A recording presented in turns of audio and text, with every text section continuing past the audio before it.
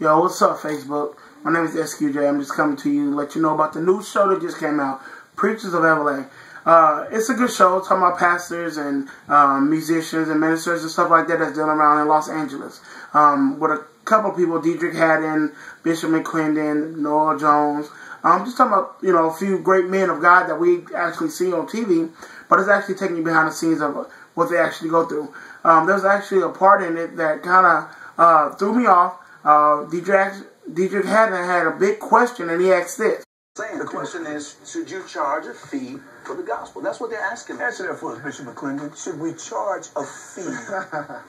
Ask them, what is it that you have set aside for the man of God or for the ministry? Because I don't come alone. Because of how God uses us in miracles and healings, I have to have people with me. I have to have psalms. So I travel with 4 or 5 people. So if somebody say, we don't have any budget, we just want you to come, Bishop, why don't you come along? We don't want you a musician.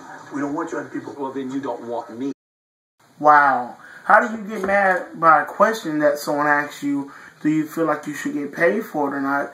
And the question you have is, if they don't have the money to pay me, then I'm not called to be there. Well, I think that's very, very, very selfish. I think for you to be a man of God, I think that's not something that you should have said. It might have came out wrong, but I don't think you defended it the right way.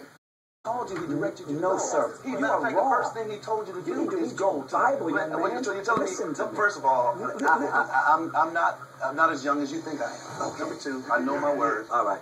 Neither are you as intelligent as I thought you were. Now you're going to disrespect. With ending, I'm saying, there's nothing wrong with getting paid for the ministry, I believe, if God sees fit for you to get paid. But I don't think you should look for compensation for spreading God's word, especially for the days and the times that we are in. It should be an honor for you to let people of God and let people that's not of God know that how important God really is and how detrimental it is in this time to have God in your life. So for y'all that have watched this, I appreciate you for watching it. If you can, comment on it and tell me what you think. If you think I'm overreacting, write a post back to me.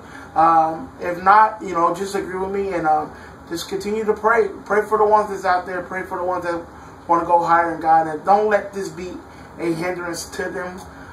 Let this be more of, we have to do better for the salvation of Jesus Christ.